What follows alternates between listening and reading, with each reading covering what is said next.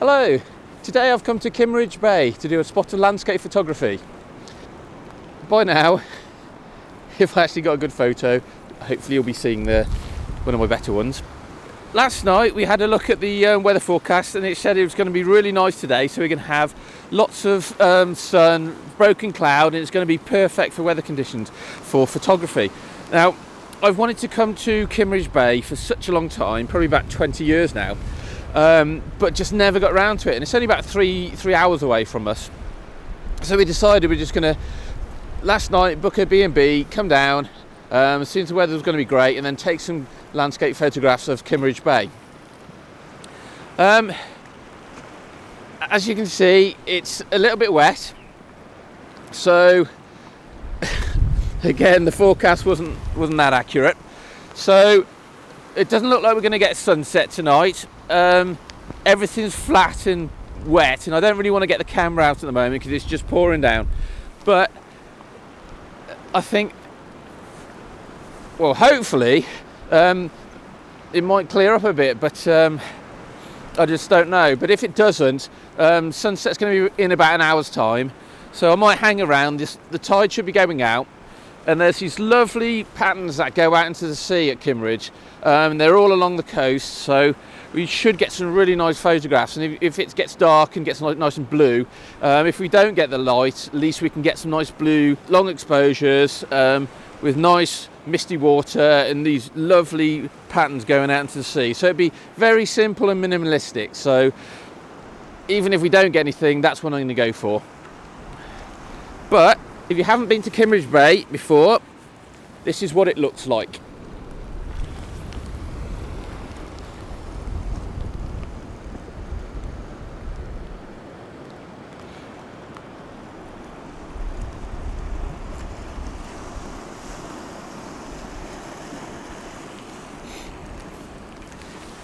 So when it's not raining, it's a lot prettier, and I've seen some amazing photographs here. So I'm just going to hang around. I might go up there a little bit in a minute. The waves keep coming in quite a lot over this rock, so I've got to be careful. But the tide is going out, so it's slowly going to recede, and you're going to see more of these rocks over here. So, yep, still raining. But I think I'm going to get some very bluey and simple shots because it's so flat and boring light at the moment. I think it's going to be best if I just get some simple images as well. And this green seaweed is super slippy, so yet again I'll probably fall over. Ooh. I've been here now for about half an hour.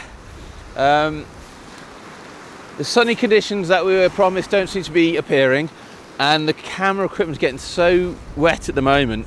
I'm really struggling to keep the lens dry, so I've packed everything away, and I'm just going to start walking back to the beach because the light just isn't very good at the moment. It's a very grey, murky sort of light, and we're not really getting the compositions or kind of feel that I wanted to get. So I'm just going to go back to the cliffs and get a bit shelter there, and hopefully it might stop raining before sunset. And if it does, we might get a bit more light, or blue light, I'm hoping, just so I can pick out some nice pictures, because at the moment it's just very grey and it just doesn't look very nice. So I'm just going to see if I can find some fossils while I'm waiting, and I'm going to keep the camera dry, so I'm going to turn you off for a bit, and I'll see you in a bit. We came to Kimmeridge Bay the other evening to try and get sunset, but we didn't get anything. It started to rain, so I came back the following morning and it rained again, and then last night and it rained again. But today it's not raining at the moment. It's supposed to be really sunny, but we haven't really got much in the way of sun. I think it's going to be very cloudy, and because it didn't look like there's going to be much sunrise this morning, I came here very early to get some pictures before the dawn in the blue hour. So what I've done, I was down there a bit further on, and I was taking some portrait and landscape photographs at about, I think it's 2 minutes, f11 and ISO 100. I wanted to capture the movement in the water and make it very milky water, and I focused in on a few rocks to try and make it look so they were solid and stand out in between all the waves coming and going. It's a nice long exposure to give me a real steely blue effect. Because we're not going to get sunrise, I'm going to try and get some blue or some colour in there at least. If you're not familiar with the Jurassic Coast in Dorset, what it is this really old coastline, and it's famous for having lots of fossils. So there's lots of dinosaur fossils and things like that, and ammonites scattered all along the coast, all the way from, I think it's Bournemouth area, going all the way back to Weymouth. And it really is some beautiful stretch of coastline. And yesterday I was looking at trying to go do a bit of fossil hunting, and I managed to find a few, so I'll just quickly show you what I got. So this, I think, is a nice little tooth. I'm hoping it's from a, I don't know, Tyrannosaurus Rex or something like that. Then I got a replacement hip. I'm not sure what dinosaur that's from, but the coolest thing that I found on the Jurassic Coast is this fossilised butterfly. So I think that's like a dinosaur butterfly or something. So that is really cool. Right, I've come along the beach a little bit more now, and there's this lovely rocky outcrop which is going out to sea. So I've got like a little bit of a jagged line going out. So what I'm waiting for is like about now.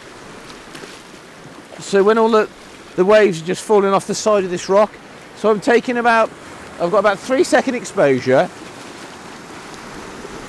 So I'm getting lots of nice movement going all around this image. And we've got like the lightning shaped line going all the way up to the back of the image. So it's quite ethereal, and I quite want a simple image. So what I'm doing is, got a long exposure, waiting for the water to just come in and cover a lot of these rocks, because if they're all exposed it doesn't look so dramatic. So what I'm trying to do is get a nice simplified image by putting gonna get wet, by putting a lot of the waves going over the rocks and having it swirling around the outside, so it's very minimalistic.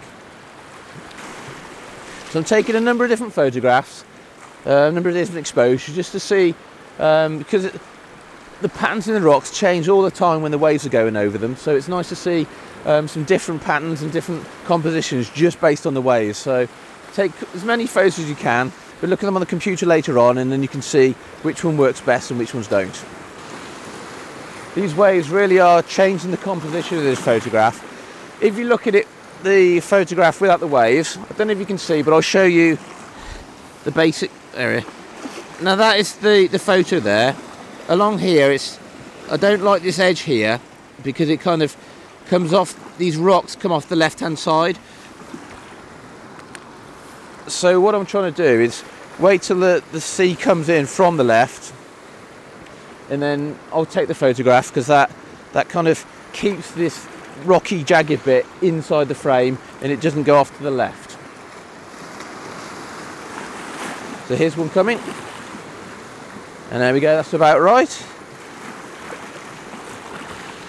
And as they're coming across, it will kind of frame these rocks quite nicely.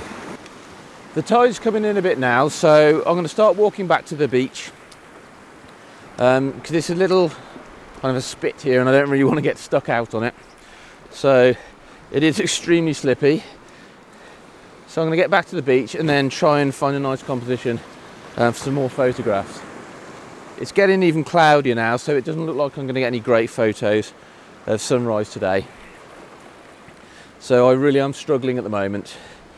But I'm going to see if I can find some more. We've got most of the morning, so I'm going to keep looking around, because there's some lovely rocks around. If you look at the background rocks over there, they're absolutely amazing. But I just haven't found my composition yet.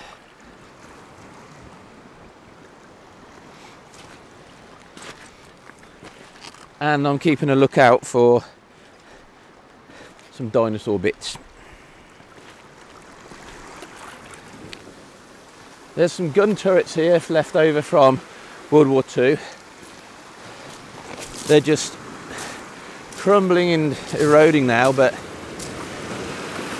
I don't know if you think those kind of things are photogenic or not. They're not really my cup of tea, but there's quite a few around this area, so if you're into that sort of thing, it might be quite useful to add in your photograph.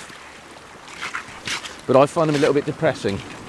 Right, I've taken a quick photograph of these gun turrets, pillboxes, whatever you call them.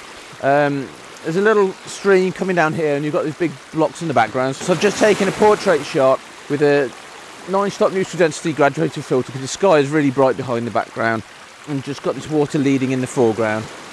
But it's not going to be a winning photograph, but it's while I'm here, I might as well take it. I've come a bit further down the beach now, and I found this really stunning composition. There's these rocks going out here, little jagged little rocks, with a few of these pebbles all down in the foreground, and in the background we've got that lovely tower on the hill. Now the sun is up there somewhere, and I think the clouds are moving, so with a bit of luck we might get a bit of sunlight coming out, but we're getting some nice colours in this, reflected off this water anyway. So I'm going to hang around here, and I might get some nice photos while I'm waiting for the light. But if it pops out, I think we should get some really nice colours. What I'd ideally like is for it to hit the tower in the background over there, because that will look really good, I think. I don't want it in the foreground too much, because when the waves are crashing you get a lot of white, and if you get too much sunlight on that, it'll burn out the foreground. So I kind of want this quite blurred and quite dark in the foreground, whereas the back I want quite crisp and bright, I think. It's gone very calm, unfortunately, but I was hoping there's going to be a few more waves come out, so they crash over the foreground and just come at this rock. But there's one or two waves coming in now, so I'm just going to hang on. There's a little bit of one. So I kind of, oh, this is quite a good one, I think.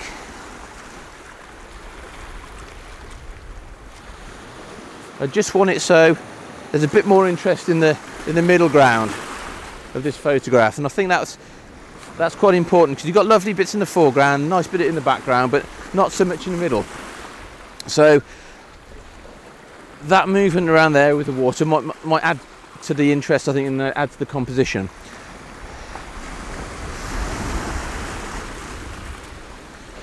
I'm using a 3-stop neutral density soft graduated filter to hold back the sky, because it's quite bright even though the sun isn't out, but it's behind the clouds, and the clouds are very bright. And then I've got a polarising filter to try and cut the glare off these rocks, because they're all very wet, and what I want to do is get the textures in those and try and cut off the glare from this white sky, because it's not very appealing.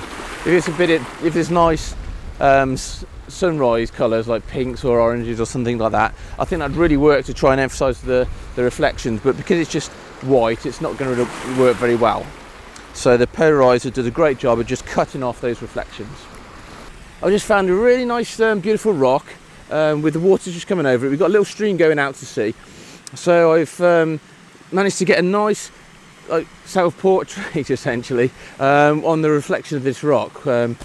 So I framed it up to put the rock in the thirds and the water at the top coming in the top 2/3, and just stuck my thumbs up. The light's gone now, so I'm starting to head home. I think I've got some good compositions, I hope. Even though the light wasn't the best today and I didn't get much of a sunrise, I've made the most of it and I've really enjoyed it. I hope you've enjoyed watching it as well. If you have, please give us a thumbs up and leave me a comment. And if you haven't already, please subscribe. Thank you.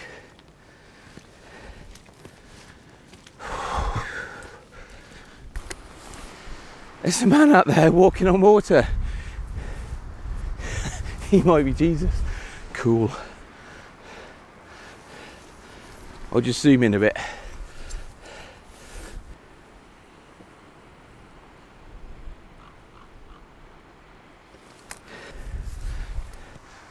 No, he's on a paddleboard, sorry. Oh well.